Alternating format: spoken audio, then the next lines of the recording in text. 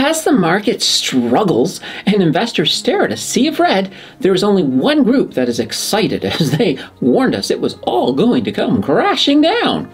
You know who I'm talking about. The bears. Today we will take a look at the dark side of investing as we figure out what those bears are up to and, more importantly, what they are buying, and we will begin right now. When we think about our standard bear, they are always telling us how the market is going to fall and how they are stacking cash to buy up their favorite stocks at a discount. Of course, when the market does fall, they also get to do the "I told you so" dance. Now, in all fairness, when the market is good, the bulls are doing the exact same thing on the upside. Make no mistake, buying stocks when they are majorly discounted is not a bad thing at all, provided their fundamentals are still looking good. The danger comes when you try to time the bottom, as timing the market is more often than not a losing prospect.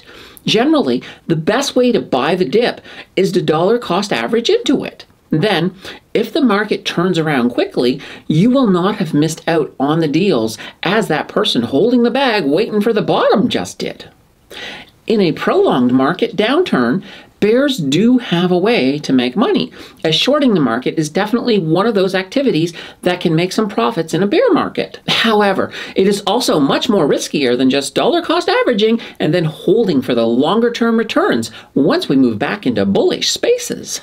If you add leverage to your shorts, there is the potential to make a lot of money or, well, yeah, to lose a lot of money too. Leverage is very risky and not something to take lightly. In fact, if you are a brand spanking new trader, you should stay away from leverage. Honestly, even most seasoned traders will stay clear of leverage. Risk is absolutely something to be wary of. Less risky than shorting the market yourself is to look at some of the ETFs that will do it for you. The least riskier ones are your covered call ETFs that sell or buy options and use the premiums from those trades to enhance the ETF's return. A good example of that is the Purpose Yield Crypto Spot ETFs. I have a video on covered call ETFs, so I will link that below in the pinned comment for you, so you can check it out after you finish this one. Now, if you want to take even more risk, there are riskier ETFs. And once again, I need to caution you that these are very risky. And if they are something you are looking to get involved with, be sure to consult your financial advisor. And be sure to only risk what you are willing to lose. With that being said, we are going to look at inverse ETFs. These are ETFs designed to make profit on an asset class when that class is declining in value. They are often in the form of an inverse short ETF, as shorts is often the tool the ETF will use to create the profits. For example, an inverse ETF for the S&P 500 index will make money when the S&P is in decline. These ETFs will employ options and futures. Keep in mind, these are not ETFs you want to be holding long-term, as they will lose you more money than they make. They are best to be used when the market is in decline, and even then, I would be more inclined to think of them as strategic tools. Get in, make some profits, and get the banana bread out of Dodge. They are also commonly used as a hedge against other positions, so they are making money to compensate for the losses on the stock you are hedging against.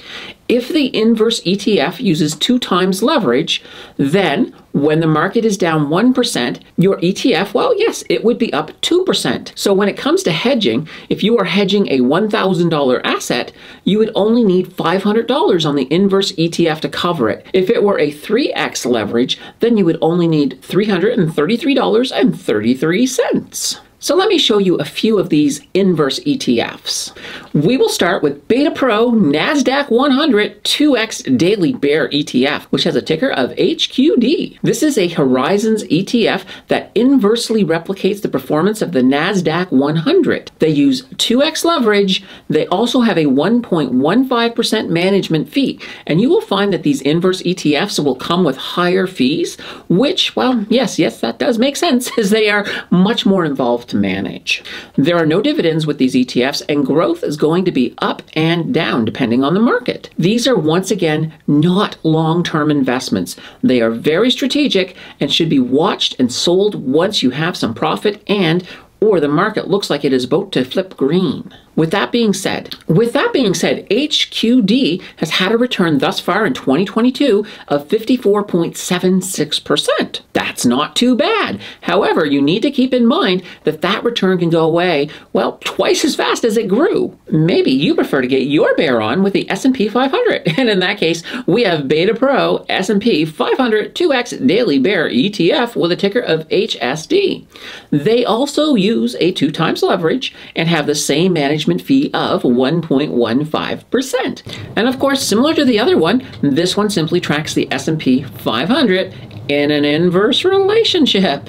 Now, their return was a little lower for 2022. They had a return of 39.56%. These ETFs, they look very alluring, but they can burn you. And for that reason, I will show you the Beta Pro Natural Gas Inverse Leverage Daily Bear ETF with a ticker of HND. This ETF also uses 2x leverage and has the same fee of 1.15%. However, the natural gas market has been booming, so if you were silly enough to hold this ETF for this year, you would be down 87.87%.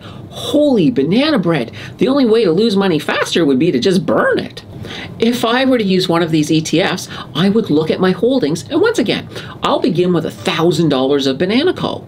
So the market begins to falter, and I am like, I need a hedge. So I then buy an inverse ETF against the banana index for $500 as it is 2x leverage. In this scenario, if Banana Co. drops 25% to $750, then my inverse ETF would rise by, well, 2 times that, 50%.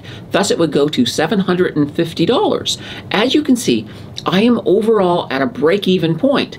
Now, if the market looks to be recovering, I can then sell my ETF for $750 and move it to Banana Co., giving me in total $1,500 of Banana Co., which then rises back to where it was before, so it goes up 25%.